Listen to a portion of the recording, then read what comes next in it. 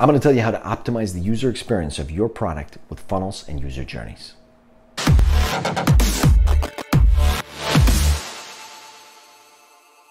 What is going on, everybody? Welcome to another video. My name is Alex. If you're new to this channel and you want to learn about product management, business, finance, how to get into the top tech companies, make sure you subscribe, hit the bell icon so you don't miss anything. Also, smash the like button to help this video get to more people interested in building and product management. We're going to talk about how to improve the user experience today. We're going to use a number of tools, funnels, user journeys. I'm going to walk you through some of my favorite methodologies. I'd love to hear what you think. Let me know if you have other ideas. If you think about improving user experience in different ways, let me know down in the comments. I respond to every comment. All right, let's get started. The first thing to keep in mind is that optimizing the user experience, you want to be partnering with other folks. Of course, if you're in a startup, you're doing everything by yourself. I understand you can't do that. But if you're in a bigger company or in the top tech companies, make sure you're partnering with user experience designer, user experience researchers, and other folks that can actually help you make meaningful progress. Don't think you have to address it all by yourself. Having said that, let's go to the first thing in the process. Number one is think about the user and the user experience. Have the user clearly in mind, the problem that the user is trying to solve. Make sure you have that in mind.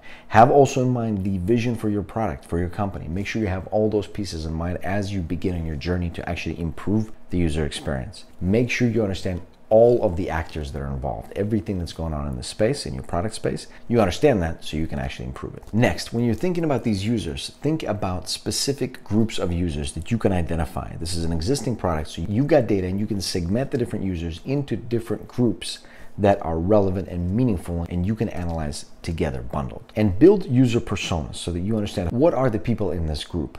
Give them a user persona. By the way, if you're a new product manager, I have a video talking about the top tips for new product managers. You might find that helpful. Check it out and let me know what you think. Next, identify the specific use cases for each persona. So what are the ways that these users interact with your product right now? Identify all of them and write them down. It might be place an order, check on the status of an order, check on the status of a delivery, write a review, right? All of the things that a user can do with your product, you should write out. And it should be specific for each user persona or segment of users. Next, plot out the user journey for each use case. What does it actually look like? And this is where we get into these user journeys, into these funnels. What does it actually look like? What does each step look like? What does the user do? Step one, log in. Step two, go to your cart. Step three, browse items, right?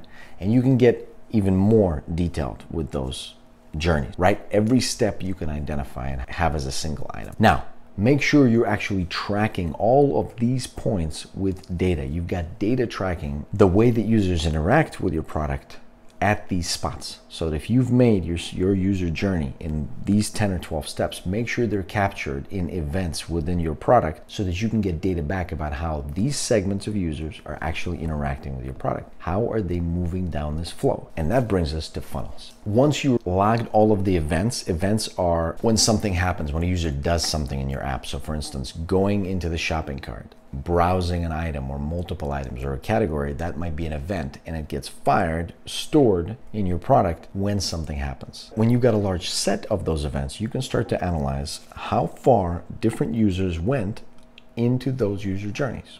And that's what's called a funnel. You can think of a funnel that starts out at the top with all of your users going into your product. Let's say it's an app. They go into your app. They launch the app. So step one, event one is they launch the app. What happens next? In this particular use case, when a user maybe wants to place an order, is browsing for something and then wants to place an order. The funnel starts out with the user entering the app, then browsing for an item, selecting an item, adding that item to cart, selecting the preferences for shipping, and then placing the order. And the funnel, you're tracking all of these events. And what you're looking for are big drop-offs. You're looking for drop-offs that are maybe more substantial than others. What is happening between these steps? At which step is a user likely to leave the product and not continue down the funnel? Because the ultimate goal, usually, and hopefully you have your actual goal for the product and the company already set up, but the goal is to get the user down the funnel into the conversion. So at the end is a conversion. Either they buy something, or they come back to buy something else, or they make a referral, or whatever it is. That's your conversion. That's your success metric. And you're trying to get as many users as possible down in the funnel. So next, once you've identified these big drop-offs, these areas where users are not proceeding to the next step in the funnel, try to create hypothesis. Why might that be? Put yourself in the shoes of the user in that user segment,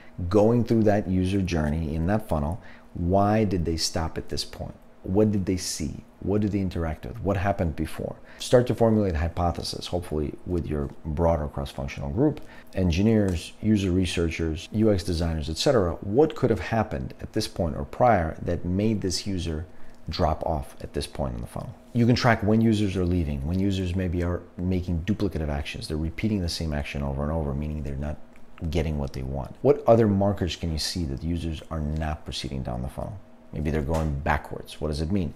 When a use case should end with a conversion, but it actually ends up going back. Is that a specific use case, or why could that have happened? Next, you've formulated some hypothesis about what could have been the reason for the drop-off in these particular spots. Next, you're going to do A/B tests. So you're going to instrument a potential solution that could, in your opinion, influence this group of users at this stage in the funnel and get them to proceed further down the funnel instead of churning, meaning instead of leaving your product. And the reason why you want that in A/B test is because you want to make sure that you're still tracking what happened to the users where no changes were made, A in this case, and what happened to the users where you've made the changes and you're now routing them to a different action. That's your B. And you want to compare A and B group, and you want to do it in a way where you can be confident that if you did have an influence on this B group and they did go deeper down the funnel, you want to make sure that that's statistically significant and you know that that's actually the case and it's not just a fluke. Now, be careful that you don't try to influence the same variable through multiple ways, through multiple experiments. Try to do one thing at a time, especially at the beginning. For instance, you've changed the sign-up flow. Now users need to only fill out 2 fields instead of 6.